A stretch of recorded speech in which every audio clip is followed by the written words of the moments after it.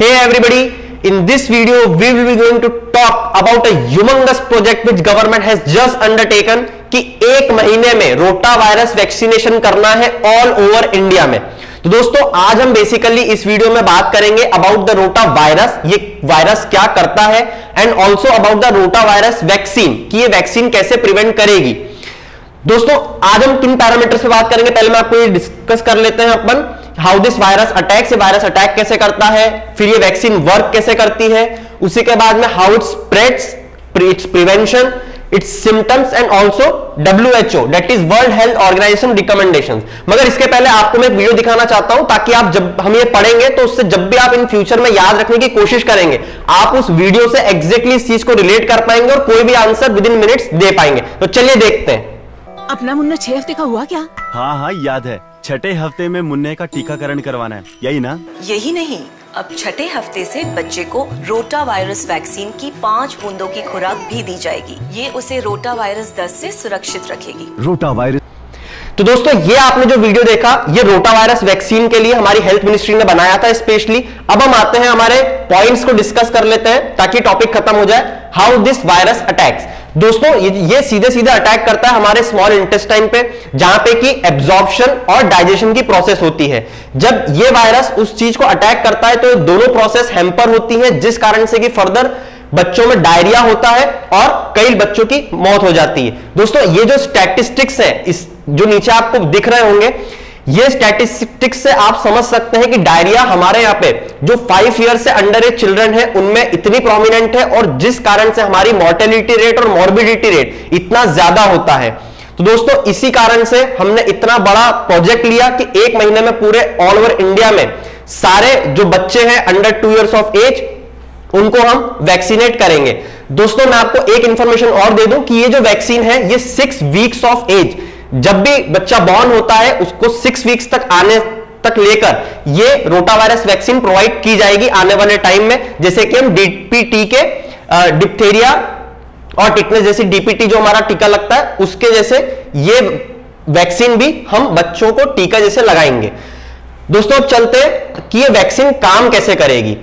दोस्तों ये कोई भी जो वैक्सीन रहती है वो कैसे काम करती है, इसमें दोस्तों हम पहले से ही कुछ कमजोर या डेड फॉर्म ऑफ जर्म जो है वो हमारी बॉडी में इंट्रोड्यूस कर देते हैं। अब ऐसा क्यों करते हैं? क्योंकि दोस्तों जब हम ऐसा करते हैं तो ये स्पार्क कर देता है हमारे इम्यून रिस्पॉन्स को, मतलब कि हमारा इम्यून सिस्टम जो है जो बीमारियों से लड़ता है उसका इम्यून सिस्टम एंटीबॉडीज रिलीज करता है जो कि जर्म से फाइट करने के काम में आता है। तो दोस्तों जब ये एंटीबॉडीज रिलीज करना चालू करता है हमारा इम्यून सिस्टम, ये फाइट करता है उन इन्वेजिव जर्म से जो हमारी बॉडी में एंटर हो जाते हैं।